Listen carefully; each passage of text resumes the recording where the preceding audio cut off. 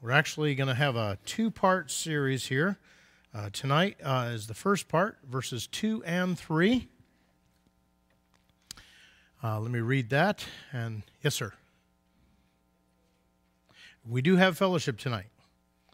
I'm not sure if anybody remembered that except for Leon and Lynn and I, but hopefully some others did too. Was that?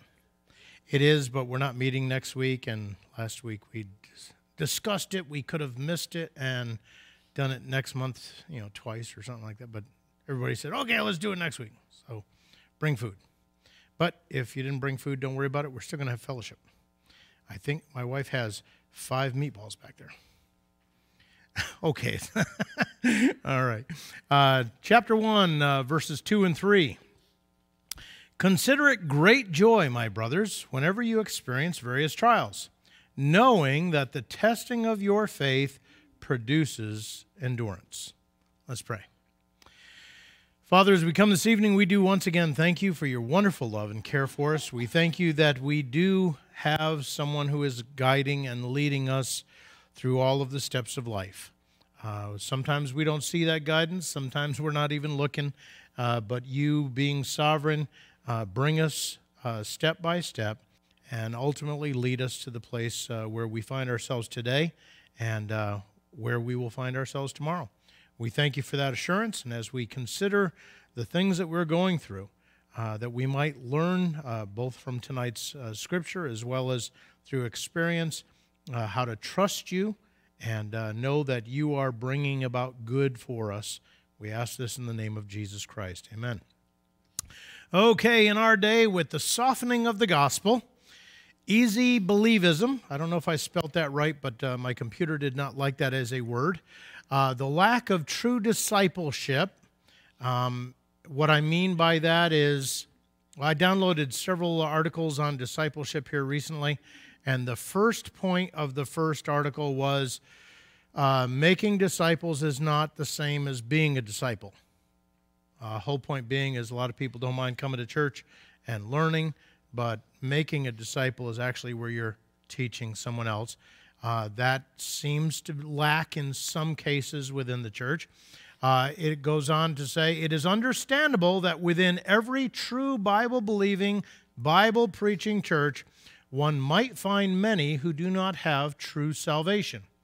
Many have great assurance of their salvation until it is tested by hardships and disappointments. The way people handle trouble reveals the level of faith in which they are walking. Is their faith living and genuine or dead and imitation? Now, please understand that within that statement, it allows for a spectrum. You don't either have living faith or dead faith. You may have weak living faith, growing living faith, abundant living faith. See what I'm saying? So don't feel as though it's an either or. There's a spectrum there. Anyone who lives in this world will suffer a measure of trouble, a consequence of the fall. Job's friend Eliphaz said, "Yet man is born to trouble as sparks fly upward." Job 5:7. Job said, "Man who is born of a woman is of few days and full of trouble." Job 14:1. David cried, "Be not far from me, for trouble is near, for there is none to help." Psalm 22:11. Isaiah says, "Then they will look to the earth and see trouble and darkness, gloom and anguish." It almost sounds like a hee-haw song. Gloom and anguish, and they will be driven into darkness, Isaiah 8:22. Solomon writes, "For all his days are sorrowful, and his work burdensome. Even in the night his heart takes no rest. This also is vanity." Ecclesiastes 2:23. God's saints are not beyond trouble, even in the most intimate relationship. But even if you do marry, Paul says, you have not sinned, and if a virgin marries, she has not sinned. Nevertheless, such will have trouble in the flesh, but I would spare you, 1 Corinthians 7:28. Imagine that. Jesus said, "These things I have spoken to you, that in me you may have peace. In the world you will have tribulation, but be of good cheer. I have overcome the world." John 16:33. James writes this letter of exhortation to encourage the recipients to live what their lips espouse, to prove their faith is genuine. If faith is genuine, it will prove itself in the midst of trouble. If faith is a mere profession or based on sentiment and not on intelligent conviction of divine truth, it will burn up in the midst of fiery trials. So, number 2, from trials to triumph, part 1. First of all, let's start with 8 purposes for trials. Number 1, one of the purposes of trials is to test the strength of our faith. Okay? Tests are meant to make us take spiritual inventory. One of the things that, I don't know about you, but in school, when you were taking tests or things like that, for the most part, kids, they want to know that they have a passing grade. Okay? They're not worried about what they missed. They're only making sure that I've got a 88, 90, 93, or whatever the case may be. If I don't have a passing grade, then, oh no, I'm in trouble. What they ought to be doing is when they realize they've missed some, they ought to be going back and reviewing what they got wrong. So the next time they take the test, they can do better. Makes sense, right? But of course, as young people, we didn't think like that, so why would we think any would think that way today? But tests are meant to make us take spiritual inventory. Letter B, our reaction demonstrates the condition of our faith. We have Travis and Rachel living with us at this time, and whenever 2 families are living together, it's different than 2 sinners living together. Now you got a bunch of sinners living together, and you get to see and evaluate other people's faith and how it reacts under certain circumstances. And I'm sitting there going, wow, Rachel didn't see any one of us act like that when she was growing up, did she? Yeah, she did. And, some of Travis's responses are because he's watched a couple of sinners growing up also. So our reactions demonstrate the condition of our faith. If we respond in resentment, bitterness, self-pity, our faith is weak. Or one might say you don't have any. Okay, but that's another passage. We'll get there later. If we respond by turning more and more to the Lord for help in carrying the burden, our faith is or will be getting stronger. God told Moses, "Behold, I will rain bread from heaven for you, and the people shall go out and gather a certain quota every day, that I may test them, whether they will walk in my law or not." Exodus 16:4. A lot of what God did while they were wandering through the wilderness was just to prove to them that they really didn't have what they thought they did.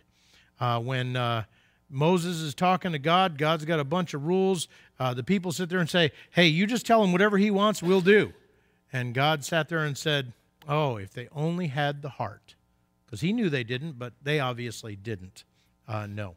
Number 2, another purpose for tests is to humble us, to remind us to trust in the Lord.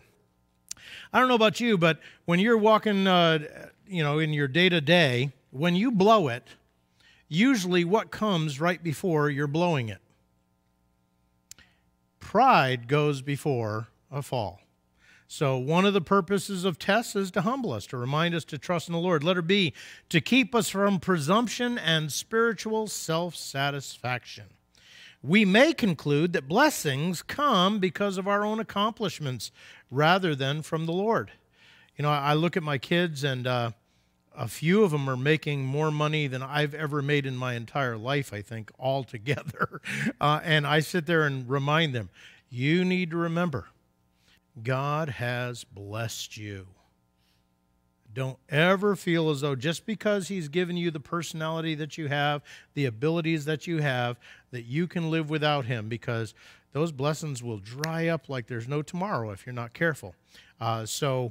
We may conclude that blessings come because of our own accomplishments rather than from the Lord. Number 2, and lest I should be exalted above measure by the abundance of the revelations, a thorn in the flesh was given to me, a messenger of Satan, to buffet me, lest I be exalted above measure. Paul is speaking of himself. He starts out with, I know a man that went into heaven. Don't know if it was in the flesh or in the spirit or whatever, but he's there and he hears these great revelations and he sees things that no man has ever seen. And then he starts talking about this thorn in the flesh that was given to him so that he wouldn't get too proud. And that's what he's talking about here. Number 3, the third purpose of tests is to wean us from our dependence on worldly things. One of these kinds of tests is the things that happen as you're getting older. Is anybody getting older here? Do you feel it from time to time? I did a perusal over the whole crowd there, Leon. You didn't have to feel guilty. I like going to the gym, and I've got this tendonitis in this elbow right now. And so my daughter says, don't do anything for a little while. So I don't go to the gym for about a month. You know what that does to you? All of a sudden, my bones are creaking when I'm walking up the stairs and stuff like that. And I finally go back to the gym, and, of course, the elbow hasn't changed. And yesterday, I got this brace that, kind of puts a little dent right there in my arm and pushes pressure on that tendon. Makes it feel better while I'm wearing the brace. Well, yesterday I was wearing the brace, and it hurt all day long. Today I was wearing the brace, and it hurt all day down. Oh, I finally took it off. My elbow feels great. I don't know. But it's one of those things that comes because I'm getting older. Now, I don't think that I'm getting that much older, but the body is starting to feel a little bit of age. So, to wean us from our dependence on worldly things. As long as everything's going great with your health and things like that, it's very easy to think that, I can handle it until things start falling apart, and then you start realizing you need God that much more. Letter A, the more we accumulate possessions, knowledge, experience, and recognition, the more we are tempted to trust in things, reason, or self instead of the Lord. Philip, in John chapter 6, Jesus says to him, Philip, I want you to feed the people. And Philip's looking at all the people and says, we've got a couple of loaves of bread and a couple of fish. 200 denarii wouldn't feed these people. There's too many of them. Philip he flunked the test. Okay? He failed it. He looked at his what he had, and with reason came to the conclusion, this cannot be done. One of the things I love in that verse is it says, Jesus knew what he was going to do.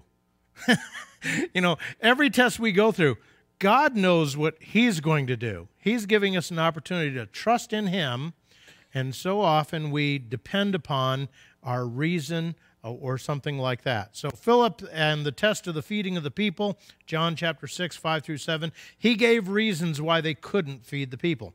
Moses, after 40 years on the backside of the desert, God comes to him and says, hey, I want you to go to Egypt and tell Pharaoh to let my people go. And he goes, I can't talk. He gives a half a dozen reasons as to why he can't do what God said. Well, one of them is, I already tried that, it didn't work, so we're not going there again. And it's kind of like God saying, I'm calling you to do this. I'm going to enable you to do this. Now, you're going to do this. And he just keeps on giving more reasons why he can't. Exodus chapter 2, verses 11 to 25. A fourth reason for tests is to call us to our eternal and heavenly hope. The longer and harder that trials are, the more we look forward to being with the Lord. Romans 8:18 says, for I consider that the sufferings of this present time are not worthy to be compared with the glory which shall be revealed in us. Or 2 Corinthians 4:17, for our light affliction, tendinitis, plantar fasciitis, whatever it is, our light affliction, which is but for a moment, is working for us a far more exceeding and eternal weight of glory. A fifth reason for tests is to reveal what we really love. And of course, Abraham's going to be talked about in chapter 2, but Abraham's offering of Isaac, it not only proved his faith was real, it also proved his love for the Lord. Or in Luke 14:6, Jesus says, if anyone comes to me and does not hate his father and mother, wife and children, brothers and sisters, yes, and his own life also, he cannot be my disciple. Now, this is not saying that I have to hate Lynn. This is saying that God has to come first in my life. In comparison to my love for Lynn, my love for him has got to make that love look like hate. Okay? So I'm more concerned with what God wants than what my wife wants. Yes, sir. How do you think this compares with the second commandment, thou shalt love thy neighbor as thyself? And the scripture also says in Romans chapter 8 that if you love your neighbor, as well as James chapter 1, I think it is, if you love your neighbor, you have fulfilled the whole law, which means you fulfilled the first law, which means you love God too. Just saying. Okay, moving right along. The fifth purpose of tests is to reveal what we really love. This is like the other side of number 4. No, this is the one that I was just doing, wasn't it? Let's go on to the sixth reason for tests. To teach us the value of God's blessings. We evaluate value based on reason and our senses, at least initially. And when we consider what we hold valuable, it's usually what our surrounding environment tells us is valuable. I have a 33-year-old truck. It's got a lot of rust on it. There's a lot of new trucks out there, and cheap ones cost somewhere around $40,000.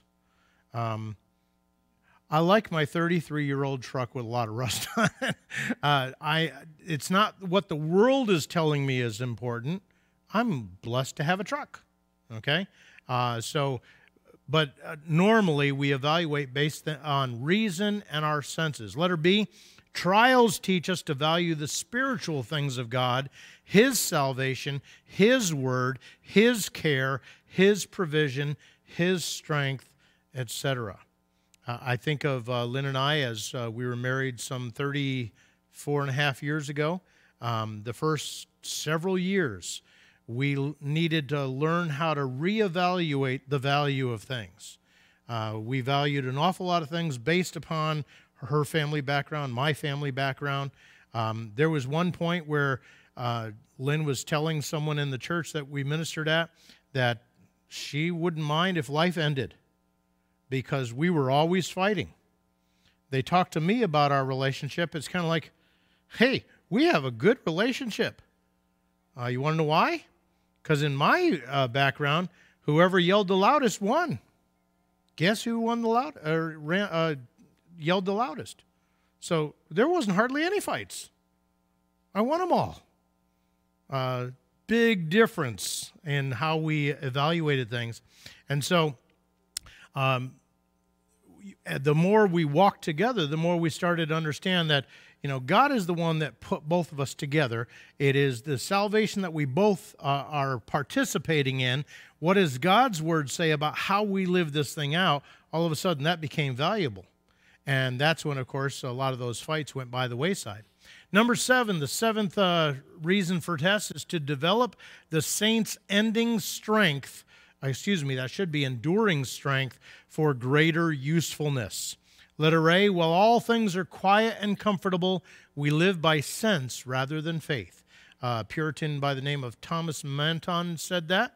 Paul says, therefore I take pleasure in infirmities, in reproaches, in needs, in persecutions, in distresses, for Christ's sake. For when I am weak, then I am strong. And the 8th reason is to enable us to better help others. Peter is one example of this. The Lord says, Simon, Simon, indeed Satan has asked for you that he may sift you as wheat. But I have prayed for you that your faith should not fail. And when you have returned to me, strengthen your brethren. Imagine that. Now, first of all, did Peter fail? Our perspective is yes. Satan wanted to tempt him so that he would fail, and Jesus says, and when you return. So his failure was a temporary situation. God knew what was coming out on the other end, and the things that you learned in that difficulty I want you to use to strengthen your brethren. How about Jesus? For in that he himself has suffered being tempted, he is able to aid those who are tempted. Hebrews 2:18. He was tempted in all points just like we are. Oh, wait a minute. He never had to deal with internet pornography or anything like that. Right? Tempted in all points. Lust of the flesh, lust of the eyes, pride of life. And in each case, because of his dependence upon his Father and his knowledge of God's Word, he passed the test. And therefore, when you're struggling with whatever temptation, you can go to him because he knows how it feels. And of course, the only way you're going to have any victory over that temptation is if you go to him. Okay? Paul, he says in 2 Corinthians 1:3-6, Blessed be the God and Father of our Lord Jesus Christ, the Father of mercies and the God of all comfort, who comforts us in all of our tribulation, that we may be able to comfort those who are in any trouble, with the comfort with which we ourselves are comforted by God. For as the sufferings of Christ abound in us, so our consolation also abounds through Christ. Now, if we are afflicted, it is for your consolation and salvation, which is effective for enduring the same sufferings which we also suffer. Or if we are comforted, it is for your consolation and salvation. Whole idea is what I'm going through, as God strengthens me, comforts me, grants me mercy, then I can do the same thing to you because, well, first of all, Solomon put it this way, there's nothing new under the sun. Every time we say there's something new, it's actually something old. It's just in a different wrapper. So anything you go through, I either have been or will go through, and I can comfort you if I've been through it. You can comfort me if I haven't and I go through it later. But someone's been through it, so they can comfort you also. So that is 8 reasons why we go through tests. Letter B, the means for perseverance. Number 1, notice that's verses 2-11. Tonight we're only covering verses 2 and 3. So the first thing that we need to have so that we can persevere is a joyful attitude. The word hegomai is where it says count or consider. It means to lead, command with official authority, to deem, to consider, to account, to be chief, count, esteem, governor, judge, etc., etc. This is an imperative, which means it's a command. And it is due to the natural human response to trouble. What's normally the first thing we do when we have trials, difficulties? What's that? Cry. That is one of the normal things that we do. What's another thing? Complain, murmur, go into self-pity, things like that. And so we're commanded, instead of doing what's natural, to count it all joy. Notice James has the most imperatives per words than any other book in the New Testament. There are 59 commands in the little 5 chapters with 1,742 words. It is not just consider it joy, but consider it all joy. So you're going through the trial and you're supposed to, yes, praise the Lord, hallelujah, glory to Jesus. Huh? Notice letter B. This passage is interpreted by some on it pure joy, unmixed joy, complete joy, total or sheer joy. And from the context, all of those would fit. And this is not some sort of religious masochism. I think I spelt that right. But it is trust in the promises and the goodness of God. You know, it really is amazing. The more you get to know God, and when I say know, I'm not talking about know things about Him, but you have experiential knowledge because you've been walking with Him. You see how He works. You go to His Word and you understand things because it's kind of like, oh, that's what you mean by that kind of a thing. He reveals it to you. The more you walk with Him, the more you start to understand God is the one that's going to bring this whole thing to pass. Faithful is He who called you, who also will do it. And I don't know about you, but at least with my church background, there was an awful lot of things that I had to do. And I'm all for saying we ought to be participating with this sanctification process as much as possible. How are we going to do that? Well, we're going to cover some of that tonight. But the idea of being humble, being in His Word, praying and asking for Him to reveal Himself to us, things like that. Reveal us to us. Psalm 139 there, those last two verses. Lord, search my heart, know me. See if there's any wicked way in me. Lead me in the way everlasting. Why?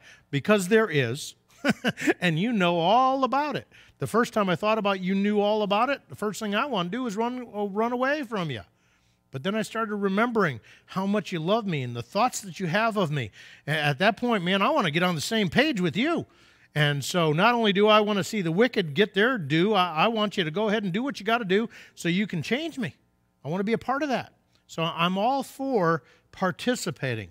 But let's understand, it is God that is going to do that work. Okay? Being confident of this very thing, that He who began a good work in you will perform it until the day of Jesus Christ. You can't change your heart. Your wife can't change your heart. Your husband can't change your heart. Your parents can't change your heart, but God can.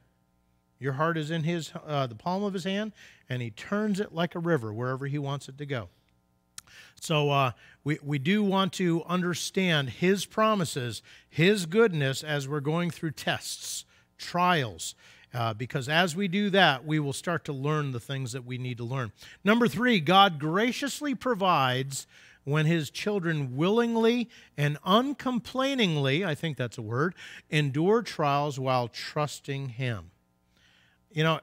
It's not my favorite verse in the Bible, but no matter what I do, the more I walk with God, the more I see where Proverbs 3, 5, and 6 is really the way that we're supposed to walk day in and day out, moment by moment. Trust in the Lord with all your heart. Lean not on your own understanding. In all your ways acknowledge Him, and He will direct your path, even in tests. Letter C, no matter the depth of distress, God will always use trials for our benefits, and He will always use them for His glory. Now, you sit there and say, yeah, but I went through a trial and I failed. You failed. Why? Spiritual inventory time. Well, exactly. Okay. Somewhere in the rush, you're believing a lie. God's trying to show you that so that you can believe truth, so you can lean on Him a little bit more instead of on yourself, because that's ultimately why you failed. Okay. And ultimately, He's going to bring about the victory in that area. And just in case you're still of the old mindset that you have to get it all right, can I tell you, there are things that were in my life the day I got saved that it took 15 years for me finally to see the victory lived out in my life. Now, I look at that and say, little slow of spiritual brain. That may be true. It might not be. Because the more I think about it, the things I struggle with today, same things I was struggling with when I first got saved. And now it's been 38 years. So I really am slow of brain, or as long as we're in this body, and the Bible does teach this, we're going to struggle with stuff. So it's not a matter of failure or success. It is a matter of walking with God in the midst of both of those. All right, letter D. We are not to act joyful in reluctant pretense, but to be genuinely joyful. I guess I'm supposed to rejoice in the Lord always, and again I say rejoice. No, that's not what it's talking about.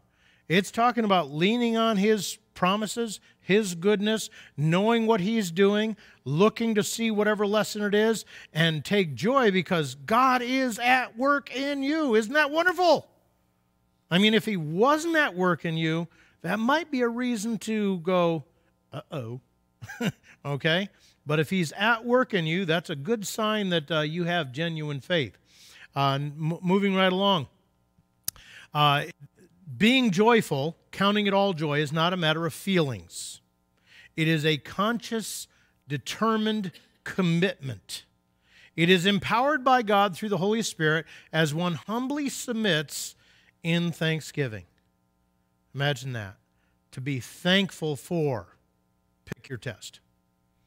Those first how many ever years of marriage that we had so many fights. And yes, initially it was like every 2 weeks, and then it was, once a month, and then it was once every 3 months, and then it was once every 6 months. But the reality is we did a lot of fighting because we just weren't open to the fact that it wasn't that we disagreed with the other person. We just wanted God to change the other person, and then we could think about us changing. Okay? And the reality is when we both determined that we were going to do what God wanted us to do, regardless of what happened with the other person, that's when we both started changing. And boy, the fights really spread out. I mean, we just hardly ever have any. Now they're minor disagreements. Praise the Lord. You know what I mean? But that's how it works. You're empowered by God through the Holy Spirit as you humbly submit in thanksgiving. Letter E. The more we submit to the lessons of the trials, the more we see trials as privileges that are ultimately beneficial. Doing marriage counseling or premarital counseling now, I tell people about some of the stuff that we went through, and I'll take the blame for my share of it. I'll definitely put the blame for the rest of it on Lynn, but the reality is I love telling people, it doesn't matter what you're going through. God can get you through this thing. And your marriage can actually exemplify what a marriage is supposed to be before the world if you just do what he says. Why can I do that? Because I have seen him do it in our lives, and therefore I know he can do it in anybody else's that is willing to trust him through it. Letter F, Christ's example. In Hebrews 12:2, it says, "For the joy that was set before him, he endured the cross, despising the shame." He wasn't looking forward to the cross saying, "Oh, goody."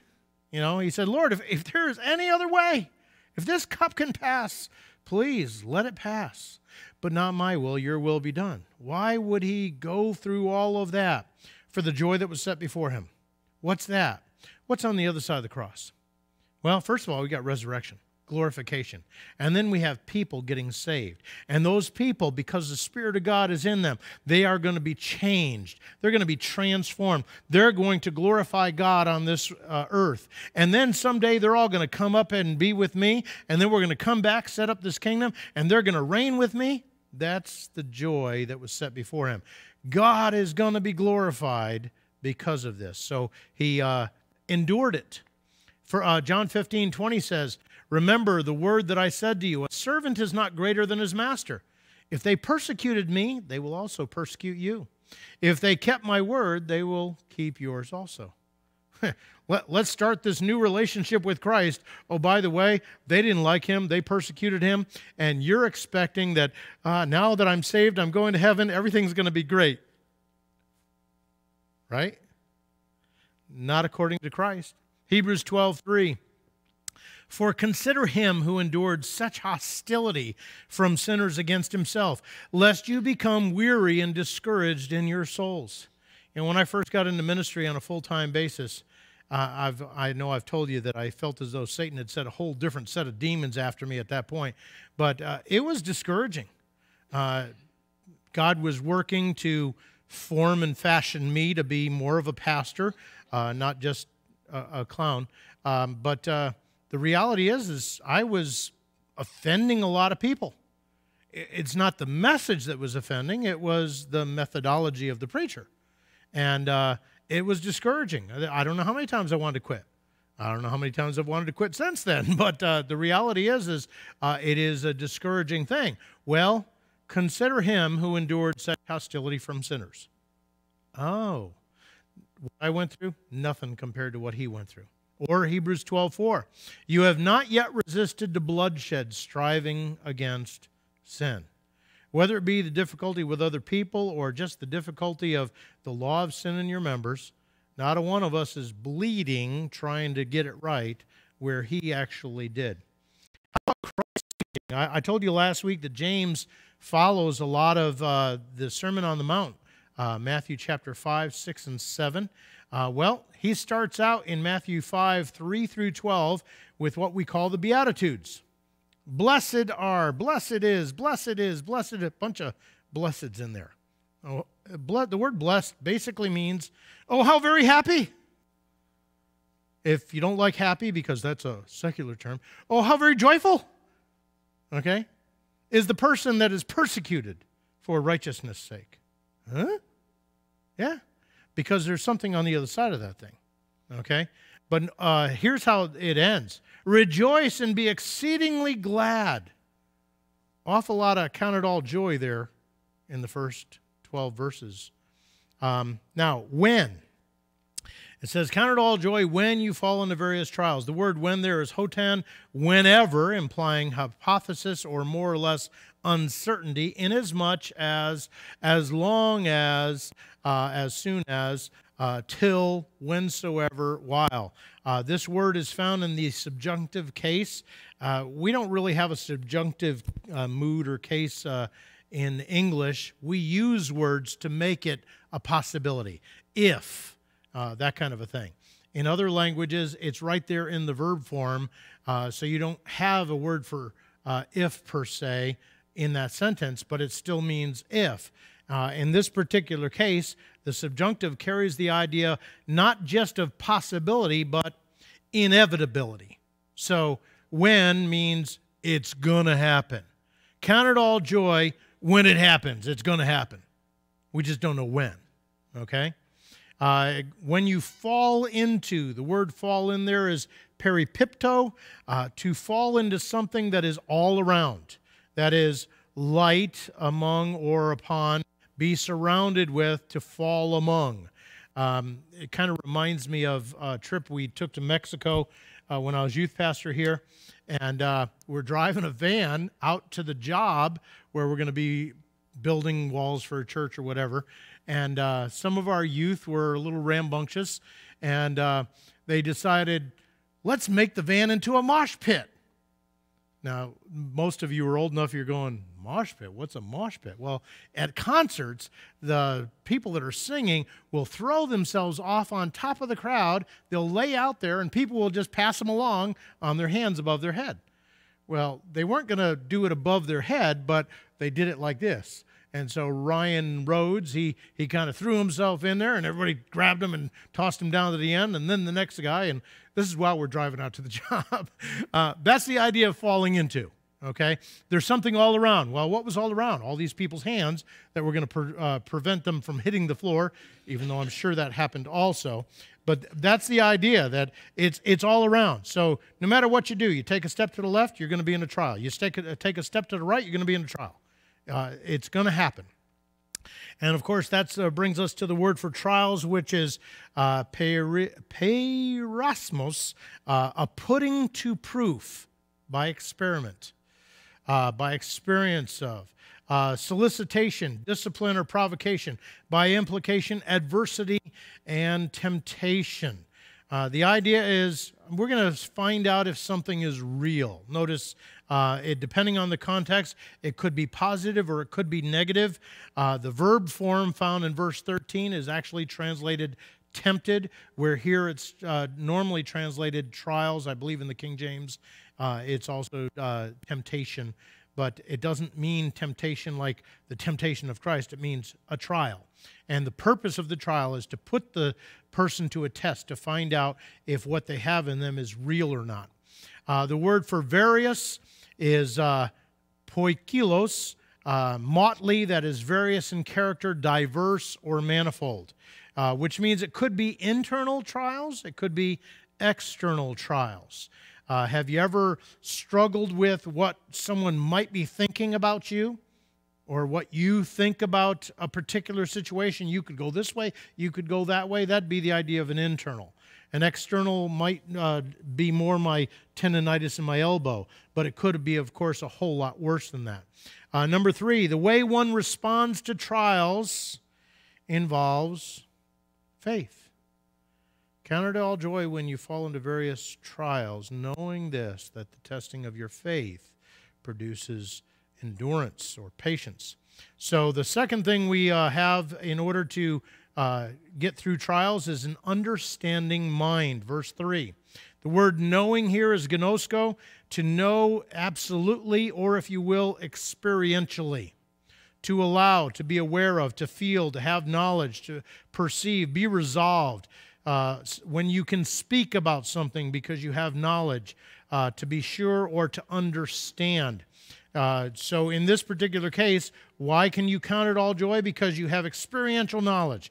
You've been through these trials before. You see how God has worked them out. He's doing something that is for your benefit, for His glory. You're taking all these things into account, and you can rejoice because you know, as Romans chapter 5 says, that we rejoice in tribulations, knowing that tribulation produces character, or perseverance, and perseverance, character, and character, hope. Okay? And hope that's not ashamed. And then, of course, in Matthew 13:28, now learn this parable from the fig tree. When its branch has already become tender and puts forth leaves, you know, you have experiential knowledge. Summer's coming. Or at our house in the fall, you've got the walnut leaves, they're on a stem about that long, and there's a bunch of leaves come off them. The leaves and those stems all fall off, and then you can go outside and roll your ankle on walnuts because they're all over the ground. Lynn picked them up one day with the grandkids and put them in some buckets, and we put them out on the street. I don't think they were there for 10 minutes, and someone stopped by and said, "Hey, you throwing those walnuts out? Can I have them?" It's kind of like, yeah, go ahead. We got more if you want. But you know that when those things are happening, fall's setting in. And we know that when fall's setting in, somewhere in Rush, it's going to get a little bit cooler at night, a little bit darker a little bit earlier. And then, of course, we're going to take 6 inches off the bottom of the blanket and sew it on the top of the blanket and think that our blanket is longer. But that's the daylight savings time issue, right? But you have this experiential knowledge because you have gone through it before. Knowing that the testing of your faith, the word testing is dokimion, a testing by implication, trustworthiness, trial, trying. It carries the idea of testing in order to prove or disprove its genuineness or validity. Now, Peter tells us that we go through fiery trials, that the testing of your faith, the idea there is to prove that your faith is real. So as we're going through these trials, which, by the way, later on we're going to find out God's the one that puts that trial there. And it's a good thing. We're not going to talk about that tonight, though. When you're going through trials, the purpose of that trial is to prove that your faith is real. Okay? Patience. It produces patience. The word for patience there is hupomone, cheerful or hopeful endurance, constancy, enduring patience, patient continuance, waiting. Patiently enduring trials while trusting the Lord develops endurance. I told you with my elbow, I took about a month off of the gym and finally got back a couple of weeks ago. And the first day I did legs. I don't know if you follow on Facebook at all or Instagram, but you'll see these pictures that say chest day, and the parking lot is absolutely full. And then leg day, there's one car. Well, I feel pretty much the same way about leg day as anybody else. When you decide to do legs, especially when you haven't done them for a month, you don't want to go back and do what you did a month ago. You want to start out with less weight, like about 4 plates on each side, less weight. And you only want to do 8 to 10. You don't got to do 30 because it's lighter or anything like that, because the next day you're not going to be able to walk. Now, the second week, this past week, I actually went in there and started with 1 more plate than I did all of last week. And then I added 2 more plates. And then added a little bit more because I had limbered up those legs, and they were muscle memory. They were remembering what it felt like. And so I still didn't get up to where I was 6 weeks ago, but I went a little bit more because I'm developing the ability to stay under that pressure. When you're doing 3 sets of 10 with whatever the weight is that I'm doing, your legs are sitting there. If you're not ready, they start shaking. Or if you're on your third or fourth set and your legs are just totally tired out, they start shaking. Thankfully, mine didn't start shaking until I stood up a little bit later on. And then it's kind of like, rubber legs. See, developing endurance. Well, you got to go through the trials. You have to do the thing that you're doing to develop that endurance. And that's what going through the trials does. It develops patience. And patience, notice, patiently enduring trials, learning how to go through that trial, trusting God, remembering that He's good and He has a plan and a purpose for this thing, you start to develop endurance. Notice, endurance is the permanent inner quality of strength that is developed each time trials are patiently and trustingly endured. So there comes a point where the trial that once brought about all kinds of angst and complaining, all of a sudden that's not as much of an issue anymore. But of course, God will bring a trial that's new to develop patience and endurance in another facet of your life. Notice Psalm 40 verses 1 and 2 says, I waited patiently for the Lord, and He inclined to me and heard my cry. He also brought me up out of a horrible pit, out of a miry clay, and set my feet upon a rock and established my steps. Or one that a lot of people like to quote, and they kind of misunderstand it, 1 Corinthians 10:13. No temptation, trial, difficulty has overtaken you except such as is common to man. Again, nothing new under the sun, right? But in the midst of that test, God is faithful. He will not allow you to be tested beyond what you are able. Now, please understand, that doesn't mean you have the capacity within yourself to go through whatever comes into your life without Him. He is always intending that you're going to be trusting in Him in whatever that trial is. But think about it. What kind of trials did you go through when you were first saved? What kind of trials do you go through when you've been saved for 30 years? See, He doesn't allow you to be tested beyond what you're able at the time where you are in your walk, learning how to walk with Him. But I guarantee you, you've been saved for 30, 40, 50 years, some of the trials you go through are probably going to be a whole lot more difficult than when you've only been saved for a few years. Or if God allows you to go through some of those really difficult ones when you've only been saved for a couple of years, God is with you. And He may actually have something big planned for you because you're going to have to learn how to trust in Him quicker. Okay? So God is faithful. He won't allow you to be tested beyond what you're able. With the temptation, He provides a way of escape. Now, again, how do we think about escape? We think about getting away from. In this particular case, notice the last verse, or last part of the verse, that you may be able to bear it, that you may be able to endure through it. It's not a matter of getting out. It's a matter of getting through. God is there to do that. But again, count it all joy. Trusting Him, His goodness, His plan, knowing that He's got a purpose for this test.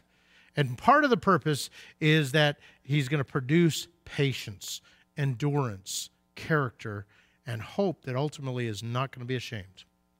All right, well, that is verses 2 and 3, and we still have a few minutes. We are going to talk about birthdays and anniversaries, but is there any questions before we do? Excellent. So, with that in mind, it is our fellowship night, and we are celebrating anniversaries and birthdays in the month of November. So, any birthdays in the month of November? Oh, we got two of them side by side here. What do we got there, Larry?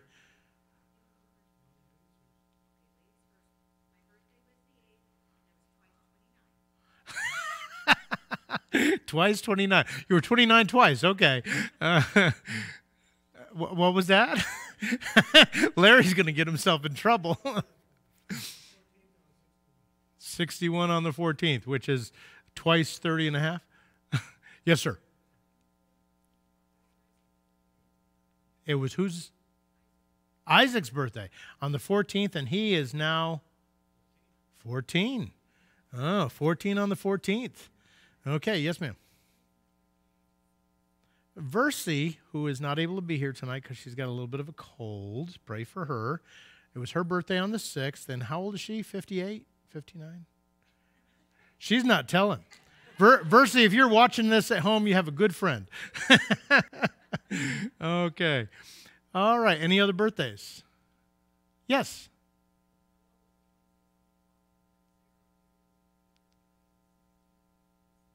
Woohoo! 16 on the 16th. Sheila? We weren't here last month, but Mike was 62 on the 22nd. Okay. 62 on the 22nd. Happy birthday. Any anniversaries in the month of, oh boy, Larry's going for a threesome here. Yes, sir. 39 years on the 22nd. Happy anniversary. Okay. Anybody else? All right. Well, I know there, yes, sir.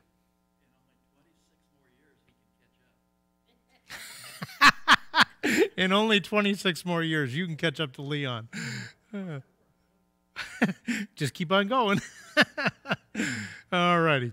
Well, let's go ahead and give thanks. And if you didn't bring anything tonight, don't worry about it. They normally buy something. Come on back, fellowship with us. Even if you're not hungry, you don't have to eat anything.